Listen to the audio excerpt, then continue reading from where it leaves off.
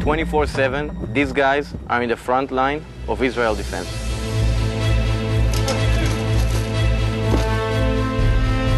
You grow up, you have a normal life, and then all of a sudden you're just thrown into the everyday life of being a combat soldier, and it can be very, very challenging. I think if you're a young Jewish man and you're strong, it's very important to do the army here in Israel. Because if we're not going to protect our country, no one else will.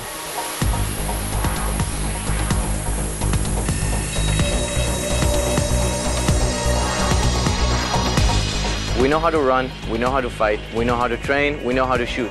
We never actually had fun together for a whole week.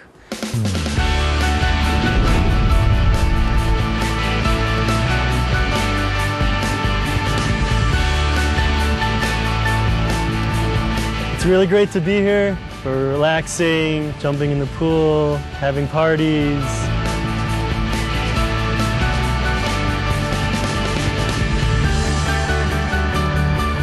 We've been waiting for this week for so long. Now we're finally here. Just being here, just being away from base, not having your gun on you, not having your vest, your magazines with you, something which releases so much pressure, something that gives you so much energy to just continue. Most of them ever been to a hotel. Watching them during the R&R week and watching them having a good time, I think that's a great thing that we're doing.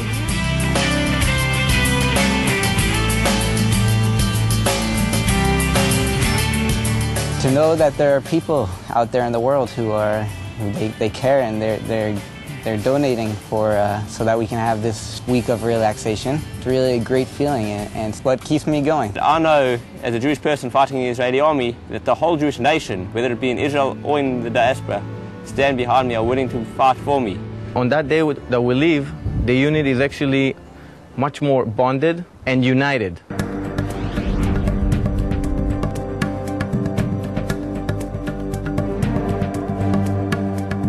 To be a combat soldier, it means that you're every day, every second of every day, you have to be prepared, you have to be ready to combat.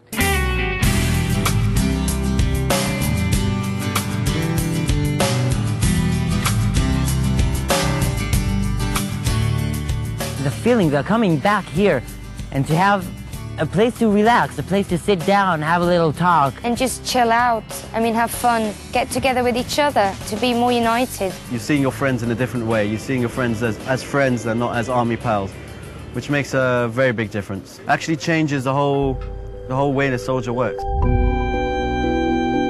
We have some soldiers here who are lonely soldiers that has no family here in Israel, or soldiers who come from lower economic background. For these soldiers, the essentials that we see at home are not always at a touch of a finger. The base is where they are most of the time. All these facilities are luxury for them because they don't have this at home. Such a thing will do a huge positive impact about all these kind of soldiers. Knowing that someone is donating money for you so that you'll feel better here at the base. It gives you, encourages you to continue. You're not alone in it. The feeling that someone cares about me, someone's miles away, doesn't even know me, he's gonna help us is something great.